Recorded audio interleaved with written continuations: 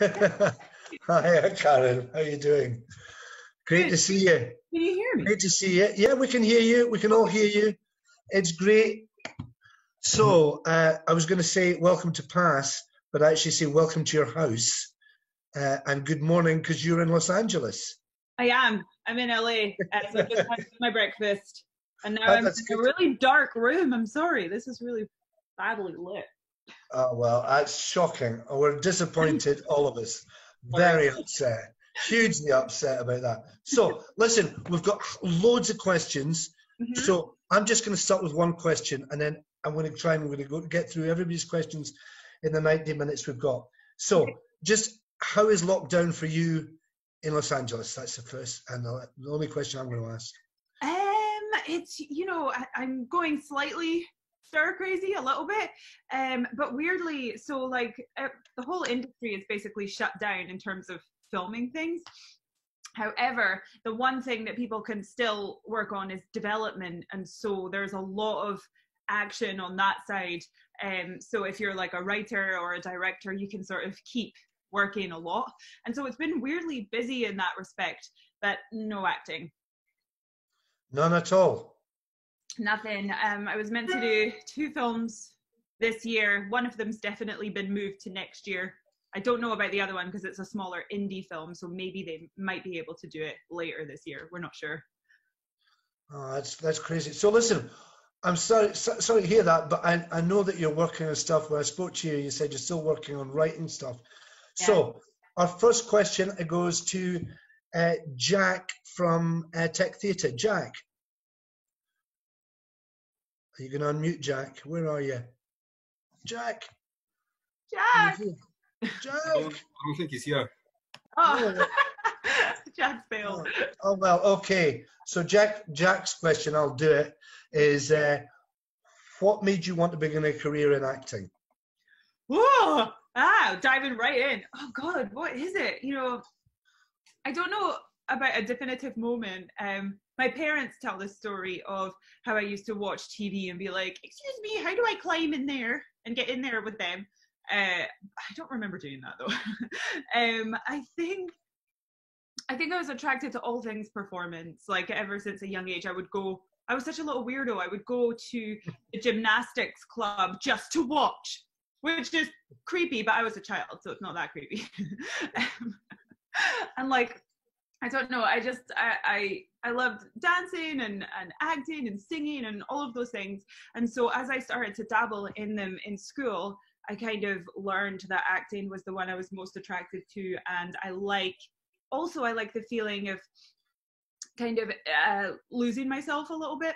I think it's the same reason that people love to get drunk. It's, you escape yourself for a little while, and I have like license to be all of these things that I'm not, and it just sort of feels like it's a nice feeling. Great. Next question, which that was Jack's question from Tech Theatre. Sorry, Jack. It's now Bethany. Beth, up to you. Hi. Over to you. Hello. My question is, what are your memories of college and what was Scott like as a teacher? Memories. Oh God, so many memories. So I was 16 when I came to Telford Pass. It's weird to not call it Telford. And I had the time of my life. It was one of the best years of my entire life. I just escaped Inverness and I came to this college and met so many amazing people, but like we were just so lucky in having Scott as a tutor, because not all tutors are like Scott. I can safely say that he has a level of passion and commitment that is so far beyond so many other tutors that I've come across in my time. And so it sort of turned into this really amazing bonding experience where, we all went on trips together and we went through these, and a lot of difficult training and you can be quite tough on us, but it's brilliant because Scott gets the best out of all of us, and we all just sort of, that passion was really contagious and sort of trickled down through all the students. Oh, thank you. That's very kind of you. I'll give you the money later. Emily from BA Dance. Emily, yours got the next question. Hi. Hello. So our question was, what was your first steps after leaving college? What was my first step? Yeah, like Yeah. what did you like do when you first left like education?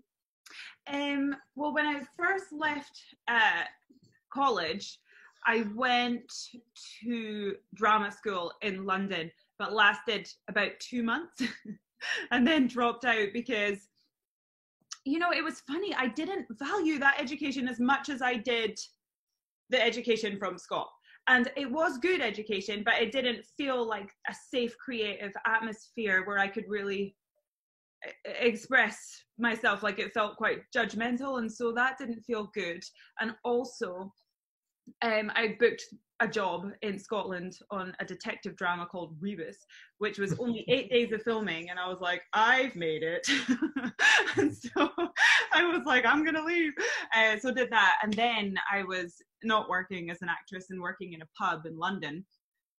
And I remember thinking, okay, I'm gonna need to figure this out now. Like, I'm out of education. I've done one job that really hasn't led to anything, even though it was a good experience. And so I was working in a pub in London, and then I was like, okay, I need to figure out what to do. And I think a lot of everyone here will probably have that moment where you're like, there's nothing happening. What do I do? And so that's when you need to get really creative about how you go about it. And so I was like, okay, I could call around. I can try and get an agent, because that's really the next step, isn't it? Like, get an agent so you can start auditioning for professional work.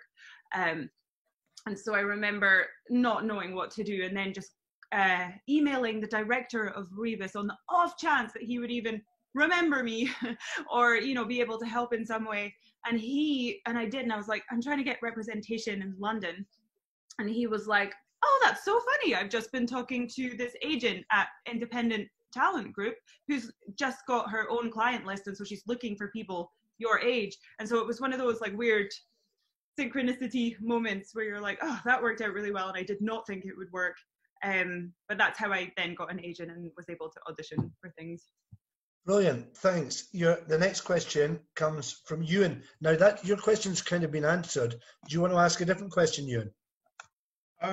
Yeah, sure. I'll try and find that list of questions. It's all right, just because she talked about Italia Conti, so you might want to ask these. Oh gosh, where is it? There it is. Okay. Oh God, I feel like I was really negative about Italia Conti. It was also really good. It's okay. It's all right. You weren't there for long. I remember you phoning me saying, should I take this job on Rebus? And I said, who's in it? And you said, some guy called Ken Stott, who is a very famous actor, very good actor. You learn a lot from him.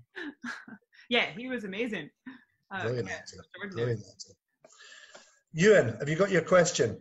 Yes, I do. So my question is, what's your favourite performance that you've ever done? And what performance is the one that you think is the best one that you've ever done?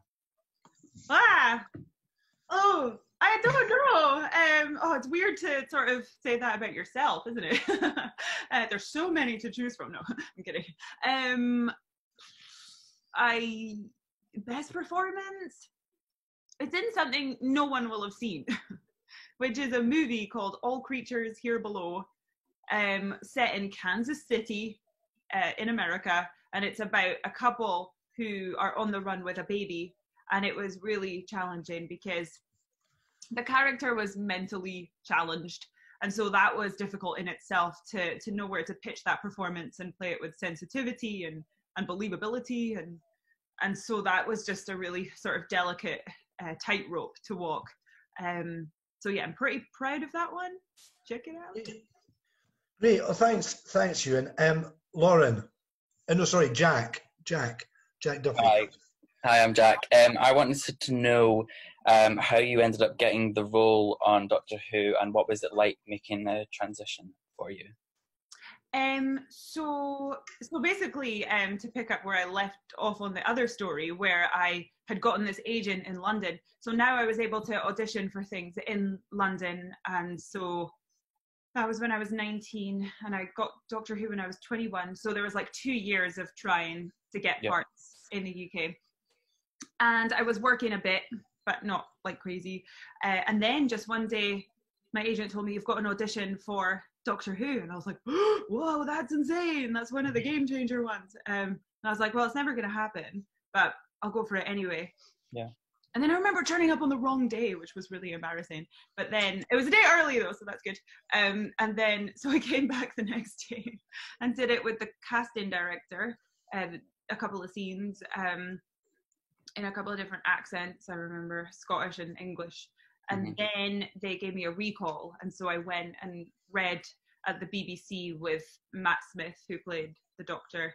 And also everyone who was working on the show, all the producers, Stephen Moffat, the writer. It was truly terrifying because it was quite a small room and they were all just like in this semicircle, and then there was just me like reading, and it was like, oh. But actually it went all right because Matt is such a good actor that I was able to kind of zone everyone else out. And I was like, oh, you're really engaging. And so that went really well, even though I was like I had like full palm sweats right before it. It was awful.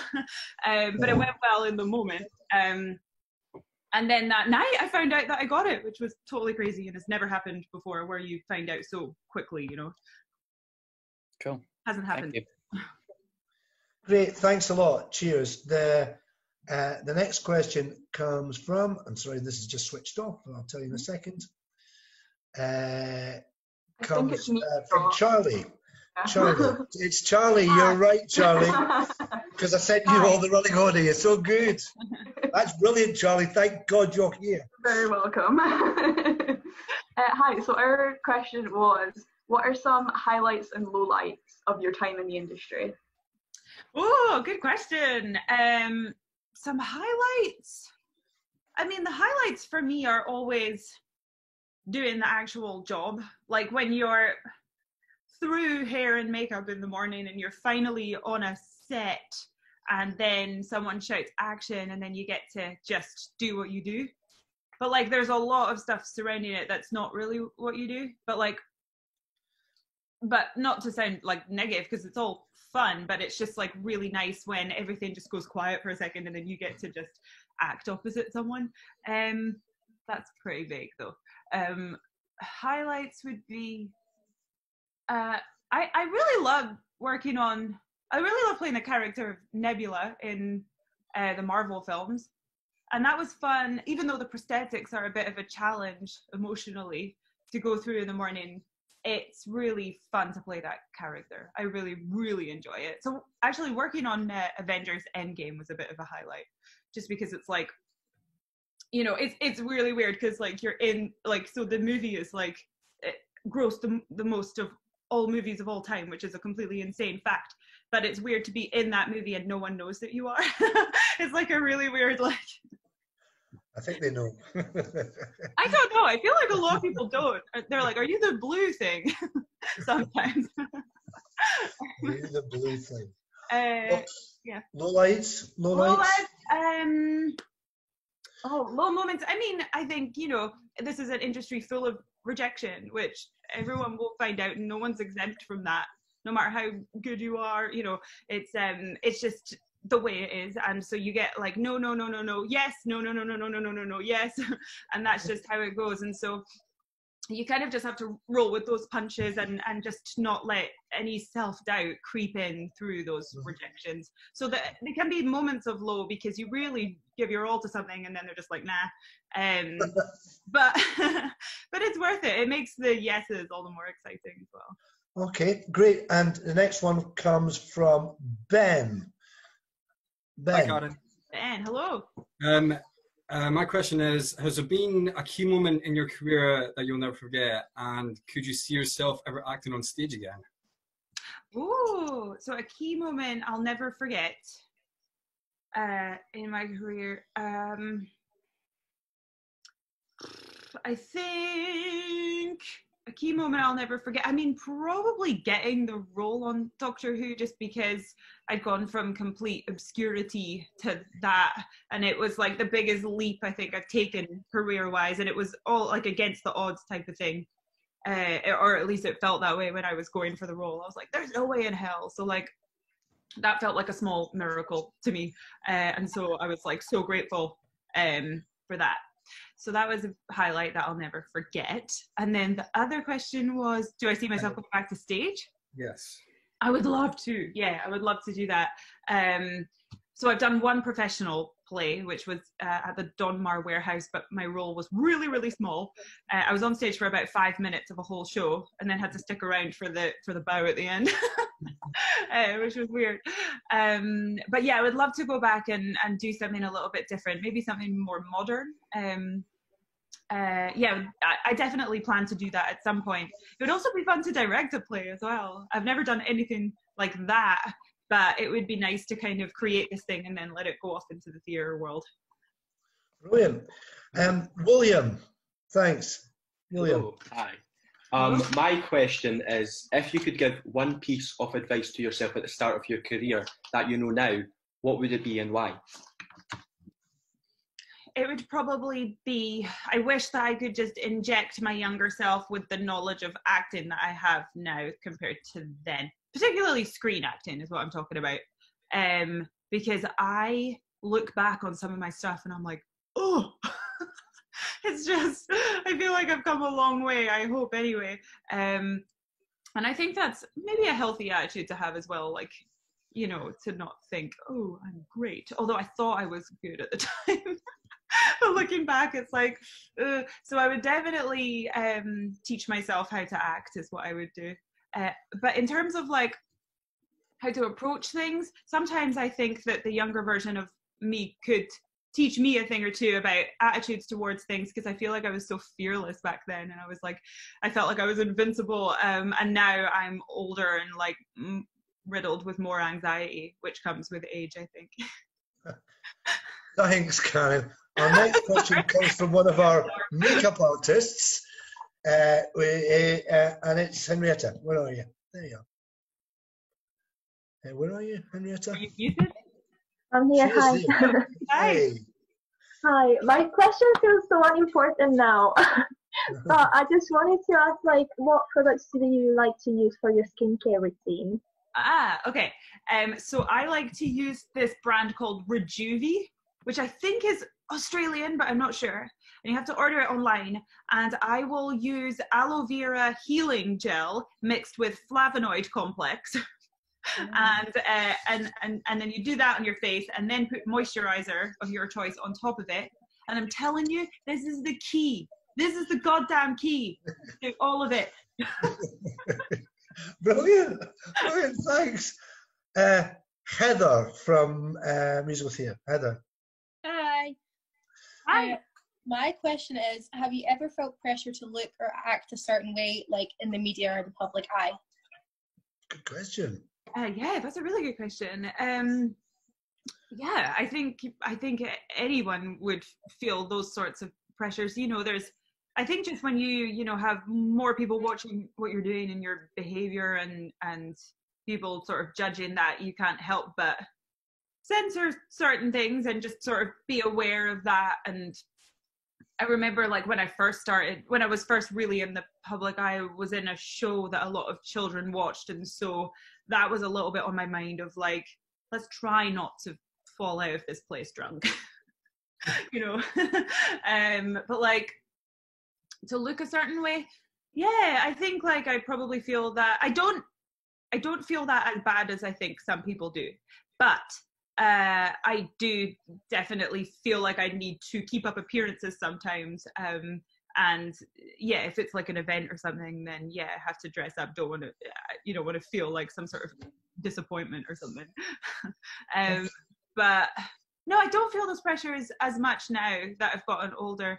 I think my personal emphasis on that has really transitioned from physical appearance onto creativity. Actually, that's just happened naturally, where it's just like, no, that's not what I have to offer. The creative stuff is, and it's a really nice like burden off of your shoulder to sort of for that to happen.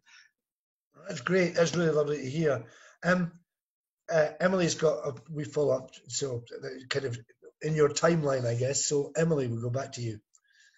Hello. Our question was, how did you make the transition to America? How did you find that? So I'd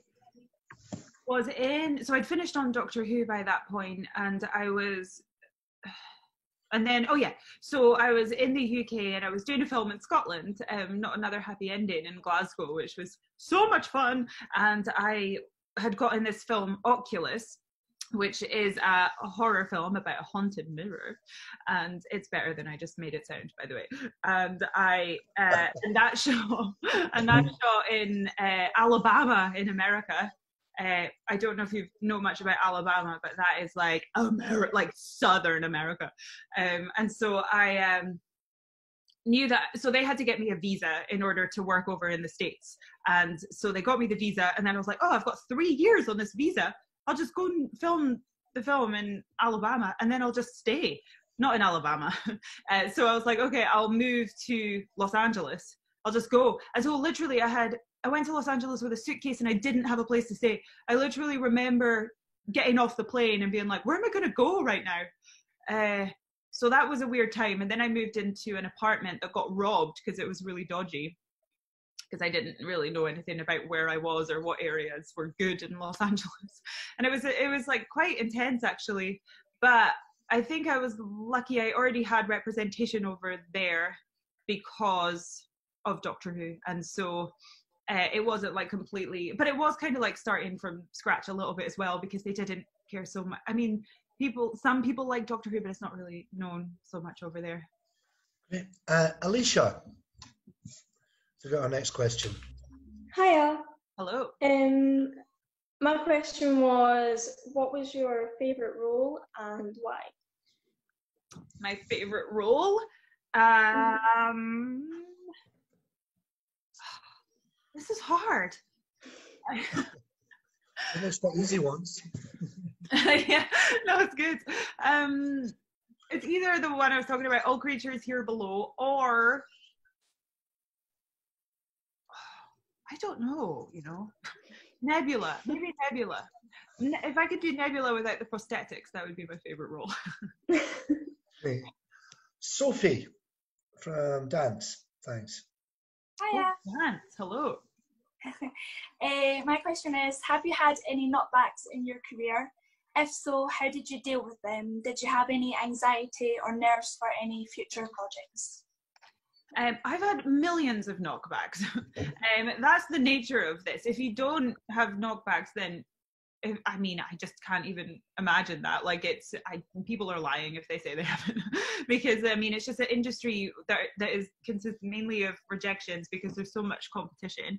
But then there's just a win every so often, and that tends to be how it goes. And that's it. And so that's why it's so vital to go into it with the self-belief, because that's where it needs to come from. And then everybody else is going to believe in you if you've got that sort of radiating out of you, and so yeah, I got this job before Doctor Who. Actually, it was like a comedy TV show that was in the States, and it was like really exciting.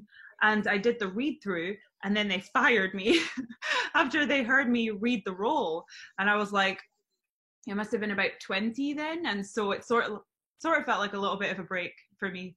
And I will say I did something really weird with the role, and so I can understand why they fired me. Like, if I'm being totally honest, but like at the time it was devastating, and I was like, is there anything I can do? Funnily enough, Kevin Hart was also in that TV show, but we like never really met or talked, so it's really funny that we now work together.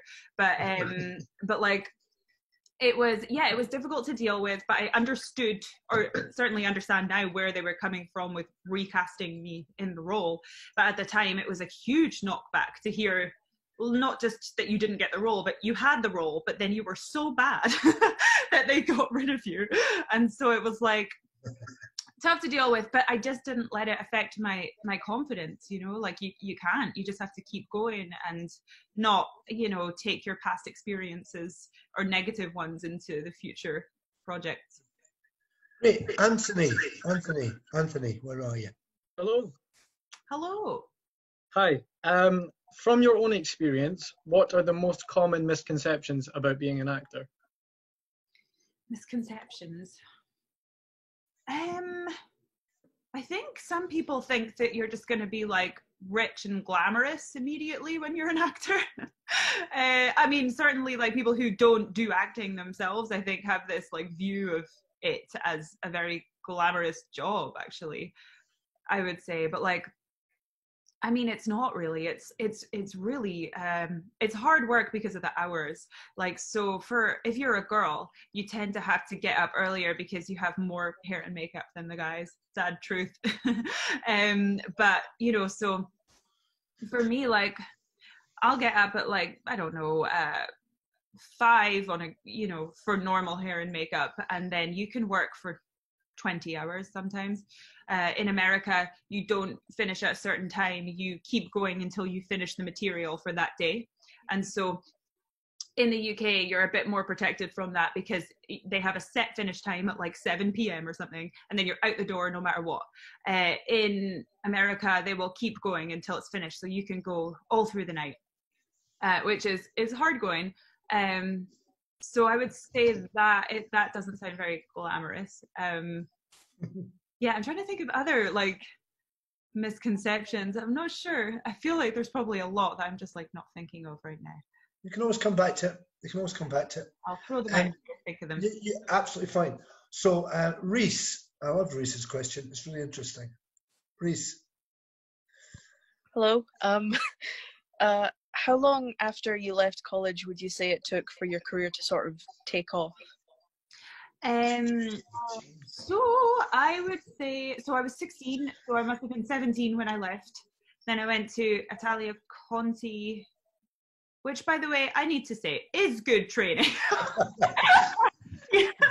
Like, the atmosphere I was talking about was more from the other students than it was from the tutors themselves, like, which is interesting, like, because I think that really, like, I don't know how you deal with that, if that ever happens in your classes, Scott, but like, I think it's so vital to support one another, even if somebody's up there doing something ridiculous that is so funny. It's important to be like, you know, not kind of.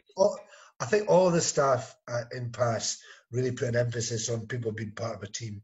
I think all of us do. It's, you know, I think it's what we're fundamentally about in all the areas of PASS. I think it's really, really important, and would I think all my colleagues would agree with me. Anyway, that's it, you know, and I think it is like on the tutors to like recognize if that's not happening within their No, class. absolutely. We've got to be tough about that. You're right. Yeah. I'm just But that wasn't your question at all. Your question was, how long did it take? It took to get famous. There was what she was going to say. How long did it take you to become famous until you thought you were famous? I don't think I'm famous yet. I don't. You are. You are. I don't know though. Like, I can still go for coffees, honestly. I mean, I don't know though. I think I'm just like not famous compared to the people I work with, which are The Rock. So I'm like, I'm not famous compared to him. But like, anyway, so it took, I mean, until I was working as an actress from about 19 onwards, and I left Telford at 17, but really I wasn't sort of known until I was like 21 on Doctor Who, so that would have been 4 years. Oh, that's good. Let's get, Ryan has got a question, which I think is another interesting one. Ryan. Hi. My question is, how if someone was going to make your life into a movie, who would you get to play you and why? Oh, that's a good question. Obviously someone from PASS. I'll be hosting auditions for all the gingers. I don't know. So, you know, it always really annoys me when people get Scottish roles that aren't Scottish, and I know that's silly because people can just put on accents. But I just know that there's such amazing talent in our country that it's like, come on, let's hear some of those real accents. So I would definitely want someone Scottish. I don't know. It'd be cool to get an unknown to do it. I mean, that's not a very fun answer. Who else? Who's really known? I don't know. Who would you cast? Ryan, who would you cast? As you. I don't know. That's we can ask people who that might be by the end of the interview. We'll have a general idea of who would be good to play Karen. So next question goes to Joe Hunter. Hi there. Hello. So our question is, as someone who has written, directed and starred in their own films, what advice would you give to someone who is interested in devising and performing in their own work? Good question. I would say, because I was in the project as an actress that I was directing, it was important to have some sort of outside, some eyes on it, because you can't really view the whole thing in its entirety from the inside. And there are pros and cons to that. So like, I had this producer, Mally, on my film who just really kind of would give me the thumbs up or the thumbs down, like, so I could look to her and know whether we had it or not, we had the right take. And she was just a good perspective for me to have. But also the pros of being in it were that I could interact with the other actors that I wanted to direct, but instead of being like, oh, let's have a conversation about this, I was more able to be like, okay, just respond to whatever I'm going to give you as an actor. So all they had to do was really be like really, really present. And then if I wanted them to be angry, I could just like prod them from inside the scene a little bit and just get this kind of really natural reaction, which was really important to me for that film, to just make it feel real. And and we had a lot of like fun runs as well, I remember. So like this is something I always do as an actress as well, I'm going off topic here, but so I'll do the scene the way it's written and the director wants it. And then once we feel that that's sort of done and we've got it, I'll be like, can I have a fun run where you're not allowed to give me any notes and I can do whatever I want. And there's no rules to fun runs. That's the fun of it. So like you can say whatever you want, do whatever you want, and it's like a complete surprise. And sometimes like something brilliant will come out of that never would have happened. And so because I love doing that so much, I did that a lot in my film when I was directing it. And I was like, don't worry about the words, just say it in your own words, whatever. And the film is mainly made up of the fun runs, because the performances, like something happens to the actor where the actor is like, okay, we've got it, it's done now. Now this is just like a silly fun one. And then, it's just really interesting stuff comes out of it. That's great. I really enjoyed your film. It's great. Thank you. Sarah. Hello. So our question was, what would you say is the hardest thing you'd have to adapt to in the industry that you didn't think would be an issue going in? Hardest thing to adapt to. The hours are long. I've talked about that already. But it's fun too. So like time does fly when you are having fun. But like there's one thing about acting, if you're not the lead role in the project, I'm talking about screen stuff specifically, there's a lot of waiting around actually. Like you can be in your trailer all day and then they can come in and be like, okay, we're actually not going to get to your scene, so you can go home. And it's just like a really like, so there's a lot of waiting involved sometimes depending on what your role is. And then on the other side of that, if you are sort of the lead, for instance, it can be really, really strenuous. I remember doing this TV show in the States on network television. So it was like a sort of 22 episode season type of thing. And it's interesting working in American television because that was my one and only experience of it. But you're constantly living in fear that the TV show is going to get cancelled at any given moment, because that's how it works more so over there than in the UK, where they would like film a whole series and then air it.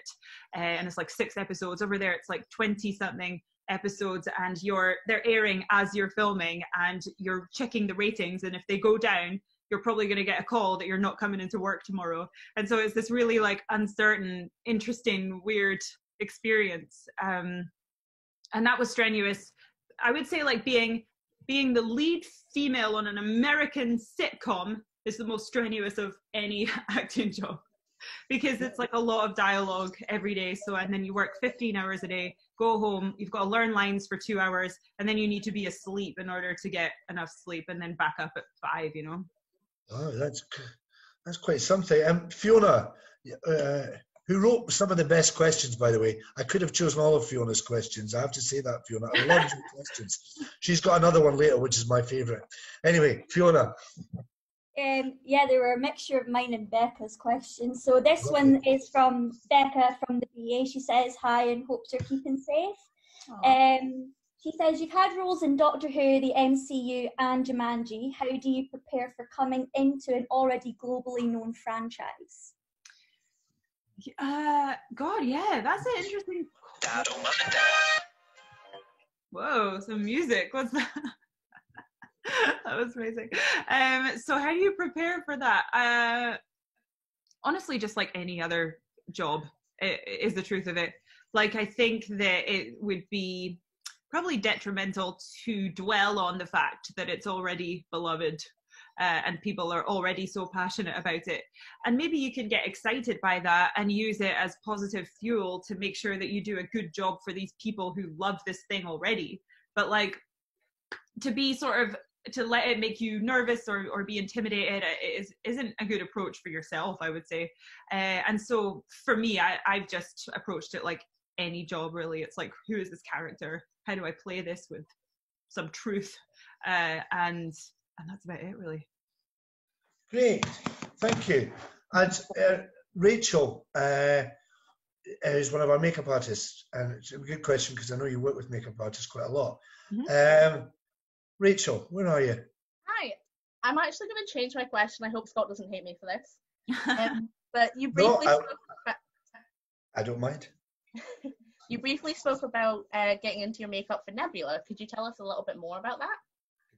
Yeah, so that involves, sometimes I have to set my alarm for 2 a.m. Just wanted a reaction from that. It's really hard.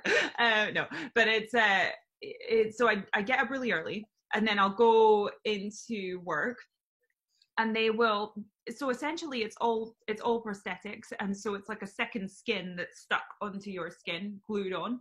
And so they will begin with my neck, and they'll put a neck on, so I'm like wearing this collar type thing, and then they put my face on, which has a little chin implant. Apparently Nebula is meant to have a pointier face than my moonhead, and then it goes up to here, and then there's like another piece that sort of goes around the eye and is stuck on. Oh yeah, and I have a bald cap as well, so that needs to be done before all of this. And then they stick on the rest of my head, and then I'm completely enclosed in the makeup, and that's it for the day. Wow, bloody hell, that's a good one. But I would ask her questions. I think it was quite a good one. What for you as an actor makes an outstanding makeup artist? I think it's a really good question for all our makeup artists. Makeup artists on film sets, I'm not sure about for men, because I'm not a man, but also they have less time generally in the makeup chair as women, and so what sort of ends up happening a lot of the time is that makeup artists can become a real source of emotional support for the actress. And so it's not just putting the makeup on, it's like talking about this, and you're talking about a lot of stuff, because you know it's quite an intense experience to like go on location, move your whole life and make a film, and you're together all the time, more so than anyone, I would say, is the actress and the makeup artist. And so there's that side to it. And then also a good makeup artist, I would say one that's willing to make you as an actress feel your best. Like some makeup artists may be like, no, it has to be like this, and then the actress doesn't feel as comfortable as they could because maybe they're insecure about a certain feature or something. And so I think a good makeup artist would be able to pick up on that and really kind of know how to make the actress look her best, but also like feel her best. Nice. Yeah. Gregor. Hi, Karen. So I really enjoyed the parties just beginning. Oh, thanks. And so my question was, do you have any future plans for any directing projects or any writing projects? Yeah, so I've got loads of plans actually, because we're in lockdown and it's all I can do. So I since that film I made another short film set in a hoarder's house, and it's a horror film, and that is, so we're working on a feature version of that right now, and also I'm writing another script based on another short film I made called Conventional, which is on YouTube if you're in any way interested, and it is about an actress on the convention circuit having starred in a horror film like 20 years ago, and it is pretty dark but hopefully funny as well. And so I'm almost finished that script. We're writing the outline for the horror film set in the hoarder's house, and also I have a load of other things in development. I've started allocating jobs to other people. So I'll be like, instead of like, oh, I'm going to write this whole script myself, I've started to look for writers that I like, and I've been like, I have this idea, can you write this for me? And if there's a role that I think is cool from history, I'll find a writer and be like, can you write this script for me to act in? And so it feels really nice to be at the stage where I can be really proactive and sort of steer my own career and go in the direction that I want to, rather than waiting to see what sort of lands in front of me. Great. Maddie, because we've had Alicia's question already, so Maddie. Hiya. Hi. So my question was, could you explain some of the differences between acting in blockbuster films compared to independent ones? Yeah. So the difference is everything. So basically, it's weird. Like when you hear action and then you have to go, it feels exactly the same. Like there's no real difference between the blockbusters and the smaller indies, because really you're just playing a character opposite other people playing characters, and you're trying to make it real and truthful and believable. So it's kind of the same, other than maybe some technical aspects in the blockbusters where maybe you are running away from a monster that's not there, or you're on a green screen and they're like, oh, this is a destroyed planet. And you're like, okay. There's a lot to sort of imagine there. But that would be the main difference, I would say. But then in terms of everything surrounding that, that's probably where the main differences lie, is like on an indie film like All Creatures Here Below, the one I was talking about, we weren't even sure if we were going to have like any trailers, there was no nice spread of food like they have on the blockbusters, and it was really sort of, the budget was so small that we would have to film so much in a day. We were like racing to get everything done, and that basically results in not a lot of takes for the actors. So that was a big difference. Whereas on the Marvel films, where they have a large budget, they can pamper you a little bit with the food and also then just give you a lot of takes because there's the time and money.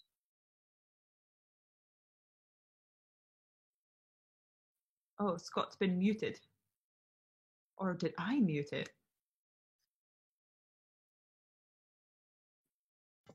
No, I don't know how you got muted there, but I'm not now. Charlie, you've got the next question. Hello, it's me again. So another question that we got was, what's your view on the current film industry and how does it feel being a part of that industry? What's my view on the current film industry? Yeah, and how does it feel to be a part of it? It feels really exciting. I love films and I love the film industry, and I think it's all really exciting. Like, I'll still get really excited if I see something being filmed on the street. I'll be like, what's going on? Because it's just like, it's always just so exciting, So I feel really privileged and excited to be a part of it. And it feels really exciting to be diving into more of behind the camera stuff. It's pretty cool to see how everything is actually done and made, and I wouldn't be able to do anything else. I have zero skills in other areas. Hey, actually, I don't think Jill's here, is she? Jill? No, she's not. So, Leah, have you got a question? Ewan's going to ask our question. That's okay. Okay, that's great. Hi. So our original question was kind of already answered, but my new one was your favorite makeup look you've had done for a movie or TV show. Favorite makeup look? Yeah. I don't know, you know. I would say favorite makeup look. It was fun to go. I keep talking about All Creatures Here Below. I feel like I need to either do more projects or something. But I like that makeup look because it was really not glamorous at all. And so it really felt like, you know, it just, there's like a pressure off when you're meant to look awful. And so, you know, I had like these big bushy eyebrows. We did no foundation, but we put on this sun block that was just quite greasy looking. And so it looked really kind of just not great. And any blemishes we just like left out, like so you could see them. Bags under the eyes was good. And that was just fun because it felt quite different, because up until that point I'd been in things generally where they're trying to just make you look your best. And so that felt like a fun departure.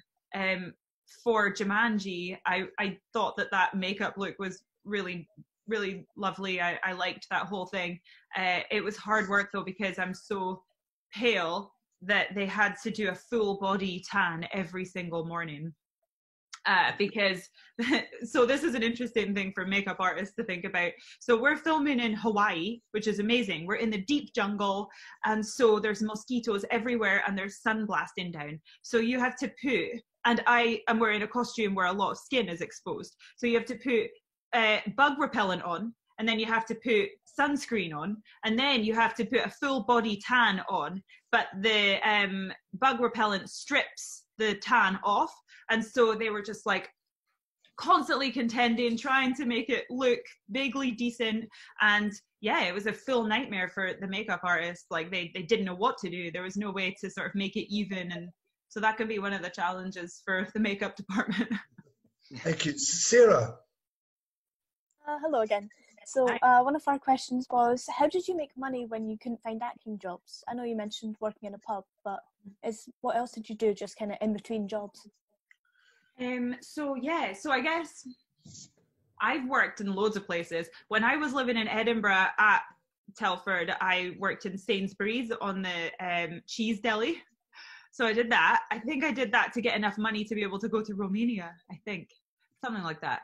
And then I worked in a pub in London. And then I was working in the pub. And then I tried to audition for the London Dungeon to be an actor there, which was really fun actually. But like I turned up on my first day thinking it was like an induction, and they put me in a costume and they went, and go. And I was like, what? I don't know any of the lines. I don't know how to do a Cockney accent for the pie woman from Sweeney Todd. And so that was really scary, and I didn't go back after that. That was my one day there. And I did that for money. And then I started to do a little bit of modeling, more on the commercial side rather than the high fashion. And so I did that, and that gave me a little bit of money to get by, but not too much. So no, I was never rolling in it. Fiona. Hello again. Another question we had was, if you were a chair, which celebrity would you let sit on you? My favourite question. My favourite question of all time. I would chair. I would like stay on me. I think I might have Jennifer Lawrence. Like a Jennifer Lawrence to sit on me, because maybe some of her talent would rub off on me. That's brilliant. Brilliant. Gregor. Hi again. Hi. So my next question was there a character in college that you played that you found particularly memorable, and why? Yeah. I'm now getting all these memories of like, I stepped in for someone in college, I remember. A girl maybe got ill or something, I don't remember. But she dropped out of this play where she was playing a very like brash Yorkshire woman. And so I stepped in and did the most insane Yorkshire accent of all time. And I remember I had a fat suit on as well, which was funny because my legs were out. So there was just these like little spindly legs sticking out the bottom. It was truly a sight to behold. But I remember loving that character just because she was so kind of big and you could just let loose with her. And the guy I was acting with was amazing. That was your mum's favourite. That was your mother's favourite role you did at college. That's I remember my favourite role I've ever done, ever. It was Mama Mason and View from the Boundary. I remember it well. It's really bizarre that I just remembered that now. Yeah, that's wild. But I remember your mum saying she really loved that part. Oh yeah, that was a hit with my parents. They loved it. Emily. Hi again. Hi. We were wondering what your best tips for auditions are. Ah, yeah. Okay. So I really like auditions. But sometimes I get like really nervous before them too. So like I, fully like heart going, like, that sort of thing. But I'm so used to it now that it's sort of just become part of the process. But like I would like that not to be there, but it's there, and so I'm accepting it. But like when you go in, I would say the main thing that the main way I personally like to approach auditions is like to just change the power dynamic a little bit, like, and not in an intentional like way where you're like acting in a certain way, but it's more just like how you're feeling inside. So if you go in and you're like, I really need to impress these people and do what they want me to do, and then they'll hire me, I think that you might end up kind of just maybe, I don't know how to describe this. Basically, the way I like to feel when I go in is that this is my time, and how can you help me do what I need to do in this moment? And so if you look at it like that, then they're there to support you and give you what you need because you are the expert in the field. That's why they're looking for someone to do it. And it's like, just kind of like taking responsibility for it and like and a sense of ownership over like this is my time, and so that sort of just changes your sort of inner power dynamic of like, okay, now I'm not eager to please, I'm more just like trying to figure this out for myself and work with the creative people in front of me. Does that feel like that makes absolute sense? I mean, it's that brilliant sense. Jack. Not Jack, he's not here. So we've got to the end of not that Jack. Jack Duffy, of course, is here. How could we not be here? Fiona, you've got a question, and anybody who wants a question, just put their hand up, and I will go to you next. Okay. So Fiona. Oh, another one. Yeah, you've got a list. I wasn't prepared. I was only prepared for the 2 questions, Scott. Oh, well, I've got a little bit more time. I'll ask Jill's question since she couldn't make it. Jill said, "Is there anything that surprised you about being an actor that you didn't expect beforehand?" Was there anything that surprised me?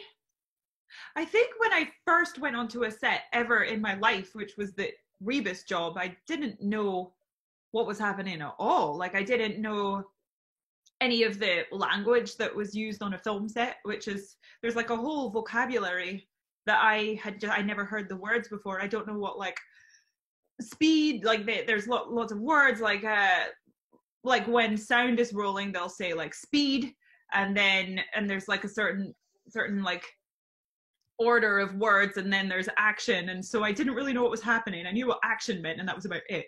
And so I was quite flustered, and I was a bit like, because they would be like, okay, let's just go from that line in the scene and we'll take it to the end, and I'm like, wait, what do you mean what line? Like we're not going from the beginning? Like I just remember being like, whoa, they're moving so fast, and I need someone to explain what's happening to me. But so that was kind of weird. I feel like they should give like people who are just starting out a little crash course on the words that are going to be used. It's quite helpful. Who's got a question now then? Just okay, William, then Jordan. Hi.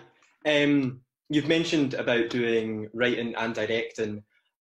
What advice would you give to those who wish to also widen their variety of skills within the arts? I think it's a great idea to do that. I think it gives you such an understanding of your original field and also just like what everybody else is doing around you, because there's so many people that work on a film set other than the actors. There's just so many people that do all sorts of different jobs, and so I think it's really valuable to learn what all of those are and what goes into making a film, and that can really be helped by, you know, writing your own stuff and directing your own stuff, and theatre too. You know, it's the same. I feel like I'm talking about screen a lot and not a lot of theatre, but like, I mean, I think as an actor, it really helps your understanding of acting as well, to look at it from a different perspective. For me, I feel like I'm easier to work with as an actress now that I've directed, because I'm like, oh, I see what you need from me here. And I also just really understand how completely necessary it is to support the director's vision, because it is their vision and we are there to help the director achieve that. And within the realm of what we do, we can push back on things and ask questions, but really ultimately you have to support that overall vision for it to have, you know, an original sense of identity to the whole thing. Thanks, that's great. Thanks, William. Jordan. Hi. I was just gonna ask, you work on a large scale of different projects, some of them being the indie films and some of them being the large scale films. How do you deal with the pressures, or do you find that the pressures of the big films affect your enjoyment of doing the acting? The pressures of the big films, you know, other than sort of being maybe a little bit nervous because of my awareness of how big the film was when I did the first Marvel film, for instance, there isn't too much pressure other than the initial kind of like, what am I stepping into? This thing feels gigantic. But I think quickly you realize that the job is the same, whether you're making a student film or a blockbuster. Like, at the end of the day, someone's going to say action and you're going to have to do your lines as well as you can. And so therefore, I do think a lot of that pressure dissipates quite quickly, because humans just adapt really quickly to things as well, I think. And so you're just kind of doing your job. And so maybe when you're doing the press junkets and things, can be, you know, there can be some pressure there because you are flying to Asia or, you know, to the other side of the planet and you're jet lagged, and then people say, okay, we're going to do 40 interviews in a row now, and you're in a room and you're like, oh my god, what am I even saying anymore? I don't know. That stuff can be a little bit challenging, but also I kind of enjoy it just because I love traveling so much. Who's got a question? Let me know. Okay, Beth, then Ewan, then Charlie, then Sarah. And that'll be probably enough. Hi, Karen. Since there's maybe an opportunity for maybe... It was Beth. It was Beth to start with. Beth to start with. Sorry, Beth. Beth. You've had a couple. I was just wondering what you like to do in your spare time when you're not acting. Okay, I'm really boring because when I'm not acting, I'm writing. And so it's all like geared towards the same thing really, which is like I'm writing stuff that I can then act.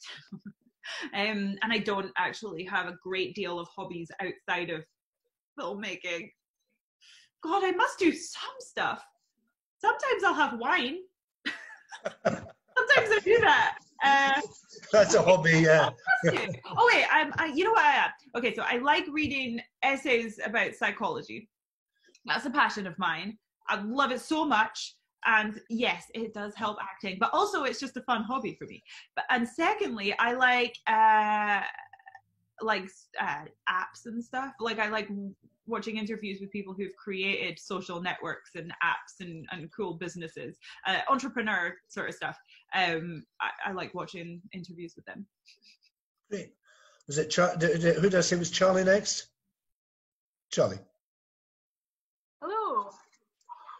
So we had another question about your writing and directing career. Was that something that you planned on doing when you started your career, or was it something that you came across after you began acting? So it's definitely something that well, not definitely. I always thought I would be an actress, and I didn't think, oh, I'm going to be a director. So that sort of realization came a little bit later, when I moved to America, and I was like, you know, and people in America are very, or in Los Angeles, are very self-generating. Like you've got, and they're all like multi-hyphenates as well. So they're like, oh yeah, I'm a comedian and a presenter and I'm an actor and I'm a writer. And you're like, whoa, okay. But there's something sort of inspiring about being around that, because everybody's just creating their own stuff. Tons of women are making films and or, you know, they're maybe like smaller in scale, but it's just cool to be around. And so I think I was heavily influenced by the people I was around in this town.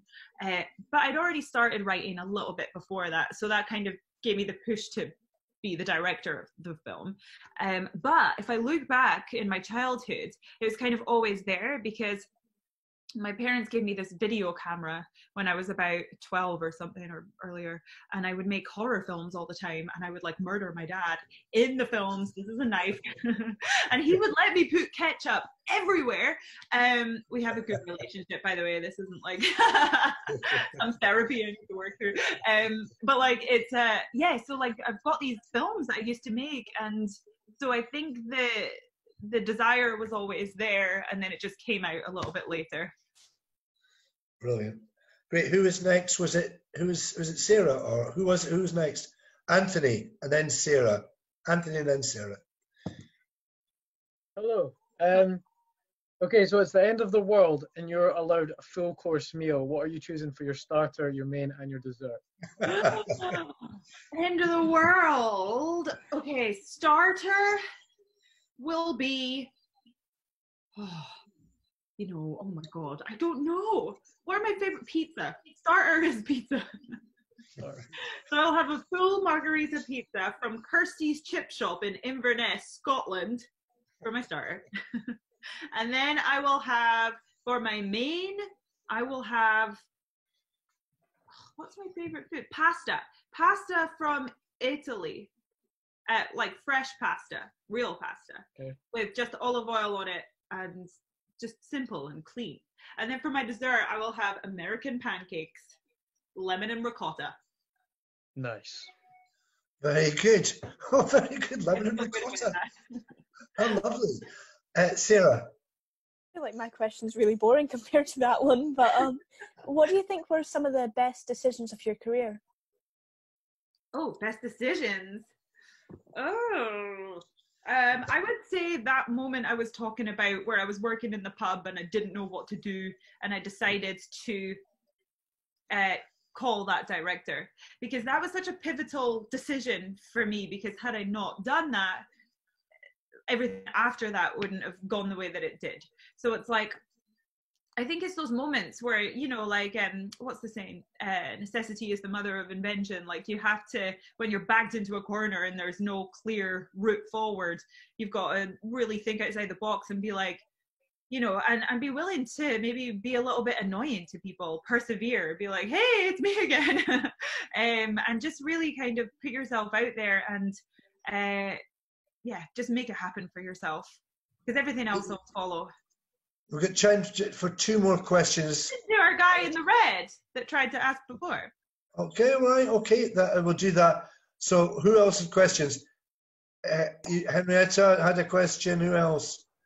Charlie. Who else? Look on the second screen. Who else? And Ben. And that'll be it. Okay? Unless any of the staff want to ask a question, which would be fair to ask my colleagues if they want to make a question. So that's the order. We start. Who did I say? Henrietta was first. Did I say? Yeah. Okay. My question is, do you have a favorite actor to work with?